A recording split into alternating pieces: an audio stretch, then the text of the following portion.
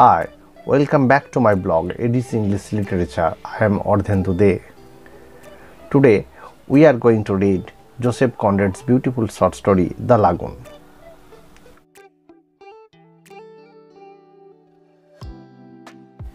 Joseph Conrad, as you all know, is a fantastic writer.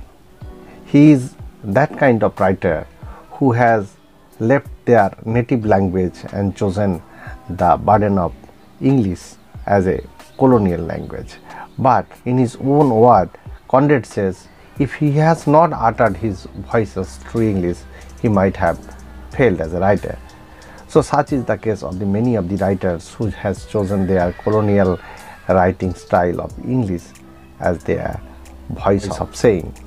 Conrad's writing is at once a disillusionment, at once romantic, at once appealing, at once a detached romantic idealisms.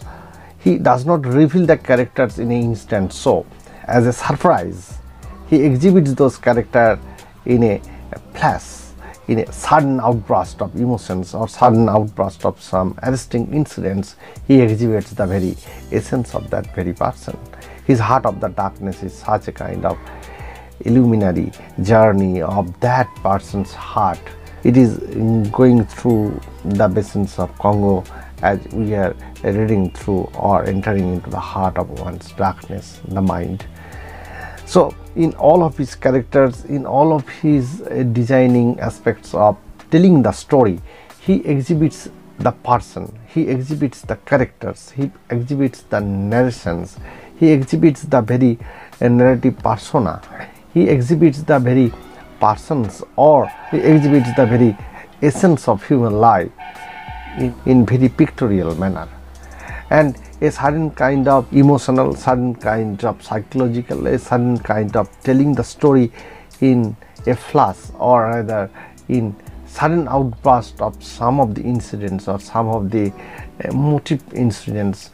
He has exhibited the telling stories of his characters, and his Lagoon, the short story, is at once vivid. His Lagoon is itself a journey, an isolated journey into the heart of that very person who is known as Arsat. Now, as the story is known from a whiteman point of view, so the Arsat's mind or exhibition of the Arsat's very psyche is being revealed through whiteman. How much it is perfect a reading or how it is being studied is another thing. So the character of Arsat is in focus, but how to understand Arsat's character? There is one way of bisecting the very aspects of Arsat's likes, dislikes, his happenings, his past lives, but all is possible only by direct references of the story. But rather we are getting the third filter of the story. The first filter is the author's own vision. This vision is obviously the white man's perspective that he sees, and another is the visions of the Arsat's own understanding of his own life. So the complicated life of Arsat or the story life of Arsat had its multifaceted meaning, and that is the very mark of this kind of story. Let's concentrate the very vivid points in Lagoon. I will partly quote few of the lines, and obviously I will tell the basic points of this story.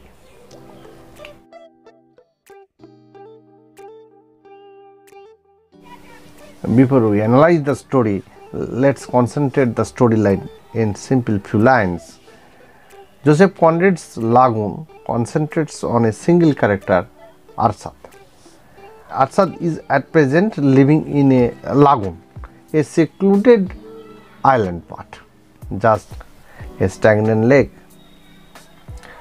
The white man's perspective, or the white man who is just telling us the story, is passing through a sea voyage and enters into the lagoon, and with his eye we read the story of Arsat. As he enters into the Arsat's cottage just at the bank of the lagoon, Arsat instantly begs him for some medicine, and in a flashback Arsat tells us the story why he needs such medicine. The medicine he is begging for his ailing wife, Damlin. And the entire story is how Arsat with his brother has fought a great battle to get this Tamlin from Inchimida the king. In Inchimida's kingdom, Tamlin had been a beautiful page, and in one night as he fell in love, Arsat fell in love, he fled with Tamlin, and in that darkness the king's army followed and there had been a great fight, and in that fight the brother and Arsat was fighting and told him to flee with Tamlin and live happily, whether to help his brother or to flee with Tamlin. He took the second way. He took the path of fleeing with Tamlin even when his brother was begging for help and crying and falling. He never pulled him back and he marched forward to Tamlin to escape the route of death, and he thought that he would live or lead a life where death would never haunt him. So there is a kind of pathos or pain or guilt, a sense of guilt has been paining throughout the years, and at this decisive moment when Arsat's wife is at the deathbed, he is living in a secluded part, in a part of Lagoon which is often thought as being visited by ghosts, and Arsat is himself taken as a ghost by all those Malay friends. Now Arsat's disillusionment is there complete when Tamlin ultimately dies, and he sees the world and that the remorse, that cycle he was passing through, guilt, remorse, the entire agony part that he is passing through, he has gained a final knowledge that the darkness that is hidden in his heart is the very betrayal that he has done with his brother, and that betrayal has its reciprocal punishment in the death of Arsat's wife Tamlin. And the entire story ends in an open-ending note where Arsat is still hunting after peace, as we as a reader also read through our mind.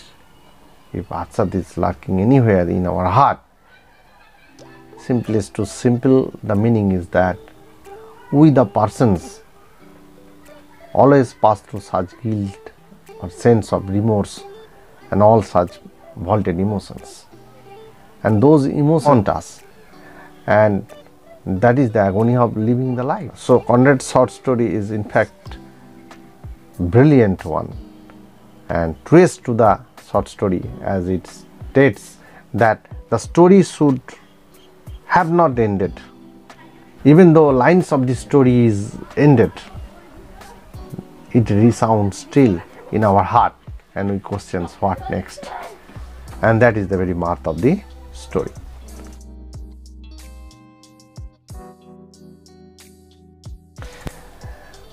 The storyline of the Lagoon is about a white man traveling through a Malaysian or Indonesian rainforest and his chance meeting with his Malay friend Arsat. The white man, upon arriving at Arsat's cottage, finds Arsat distraught, for his lover is dying.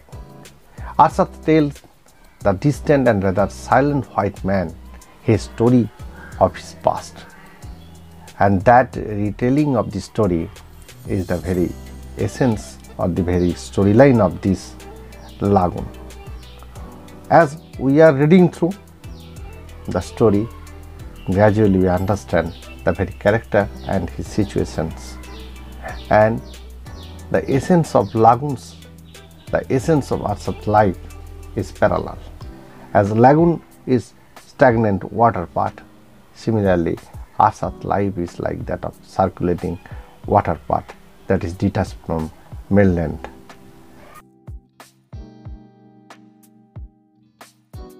The title of this story, The Lagoon, alludes to the confined ways of life caught up in the history of its own past.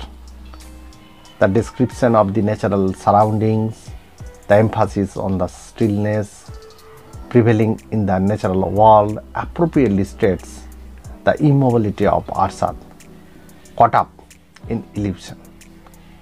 Just like the waves of the lagoon, which has been estranged from the sea, time has got locked up in the guilt same cycle and has stopped running for Arsat.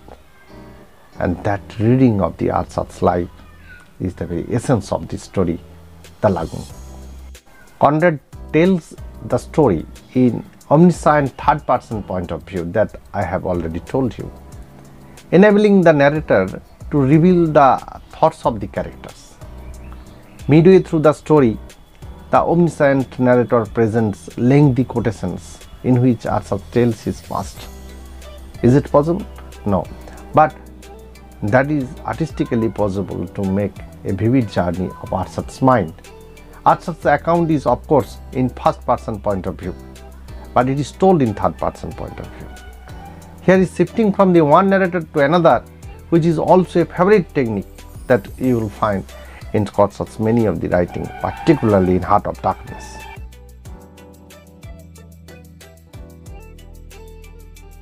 Lagoon is full of contrasts, symbols, and the use of dark and light, black, white, sunrise, sunset, water and fire, possibly the most important, movement and stillness. These all examples are the symbol of movement and stillness is so vivid. In all of these symbols, the movement and the stillness imagery that are so vivid in this story that in the beginning Arsat's clearing is still. For example, nothing moves, yet everything outside the clearing moves. The boat is moving, the other boatmen are moving, the oars are moving, there is circulating movement of water at the lagoon. And in the end of the story, the motion finally enters in Arsat's clearing. In Arsat's home, there has been total immobility initially because there was dying wife there. But when ultimately his wife dies, there is the movement of tears, the movement of sorrows and pains. This symbolizes firstly Arsat's stagnation and secondly his troublous emotions. So all this passage, if we read minutely, there are full of contrasting imageries that are very attractive in the story The Lagoon.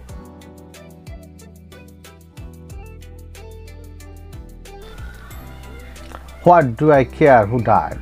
I wanted peace in my own heart. That the last words that Arsat are saying. What does it signify to us and signify to him also? In fact, man does not contemplate the futility of life when blinded by youth and courage. Arsat too has been veiled by the illusion that love is worth fighting and sacrificing for. Arsat, like all men, clung to the illusions of utopia and a country where death is never coming. Death will cling to anybody. And he fled with his beloved. But as Damlin is dying, later finds the guilt of his own. Later he finds of his own guilt, the betrayal. He betrayed the Raja and fled with his brother whom he left for Damlin. The brother had been fighting, and with the fighting he died. The moment he might have helped his brother, he left from the scene and fled with Damlin, and wished to live such a life which will lead him in an insight into the heart of man. Arsat thus begs peace of mind, and his own philosophy or his own guilt philosophy of betrayal has struck him such that he is at no peace now, and as his own beloved, for whom he has betrayed the world, is dying, he has learned the truest philosophy of life, that death is imminent, it cannot be denied. And another, the remorse and the feeling of guilt that he has done with his brother and with the Raja. Arsat finds himself caught up in a same guilt cycle, in which the thought of the past guilt produces shame, which in turn produces guilt in a cyclic process and gives birth to a complex in a guilty person's mind. Perhaps he looks forward Jamlin's death as a kind of way to release from that cycle, for with her death he loses the thing for which he had betrayed his brother and feels punished. So these are the philosophical lessons that might have Arsat gone through.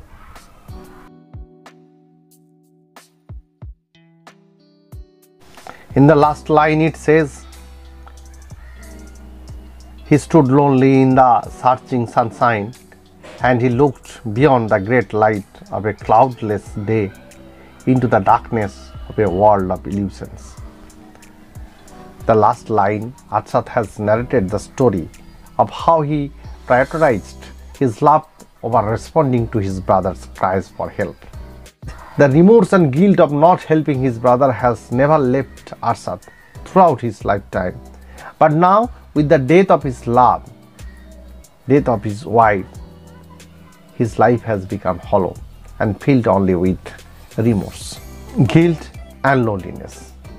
So even though the scene at the end of the short story is of the bright morning without any cloud in the sky, the world looks dark for Arsat, as he sees no hope and obviously no happiness. Thus, it is quite true to tell the whole story a story of disillusionment. Conrad's Lagoon is a description of a tale of human suffering in a void situation of loveless and betrayed world. Arsat, the protagonist, oscillates and vacillates of the two extreme ends of love to mother and love to his beloved. He has forsaken the call of mother's last lamentable cry to quench the thirst, the love of Jamil. So he left his brother and hung on with his beloved, his wife. So in the conclusion, when Arsat sees his wife is dying, he finds himself in a dark situation of disillusionment, that nothing is permanent, nothing is perpetual, and the remorse and the pain for betraying his brother strikes him hard.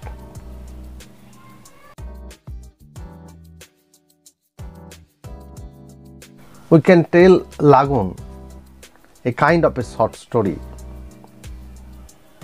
which has many of its qualities exhibited: love, courage, guilt, death. A kind of adventure it is, a adventurous tale. And there is illusionary passions. The tale of Arsat's elopement with Damlin by the assistance of his brother is a pure romance rarely paralleled in real life, more akin to fantasy. Through a driving zeal of love, Arsat and his brother had braved the mighty Inchimida fury, the king's fury. They escaped denying the ruler's sword at night. Although Arsat and his beloved escaped, Arsat's brother died en route fighting those soldiers. His death has been kind of a gallant death in protecting love of his brother. Arsat's living, learning, realizing is the full canvas of the story, The Lagoon. Here is passions, here is a guilt, here is remorse. A certain kind of realism is here, adventurism, romanticism is here, and it tells simply the human passion. There is solitude, futility, and obviously the world of illusion, or rather disillusionment.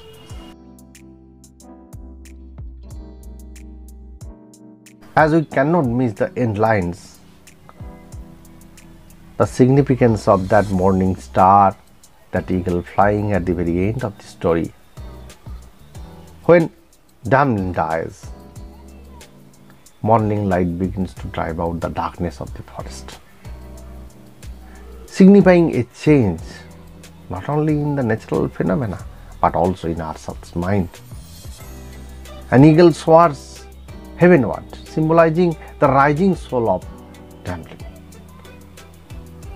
So these are symbolic statements which signifies the storylines into its another plank of understanding. The entire story, if you can read, the darkness and the light imagery struck us most vividly.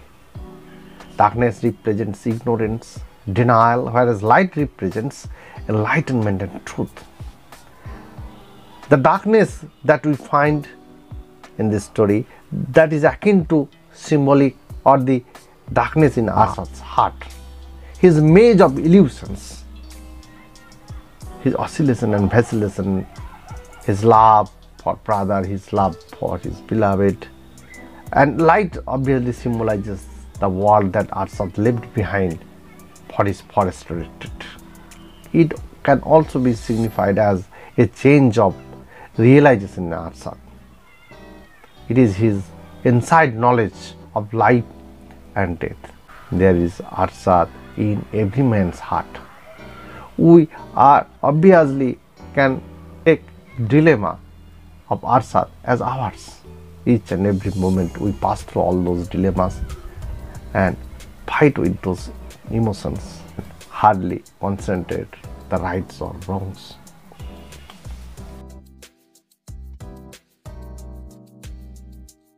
We have liked these brief discussions on Conrad's story, The Lagoon. We can get in Conrad's other stories which are also brilliant, but this Lagoon is the first. Lagoon has been first few of these short stories that has gained him a success. So this story is also our interest, as it is quite brilliant in its exuberance as well as simplest in its explanation or straightforward understanding of this particular short story. And if you have any kind of question that asks me, pop up any question, I will try my best to answer.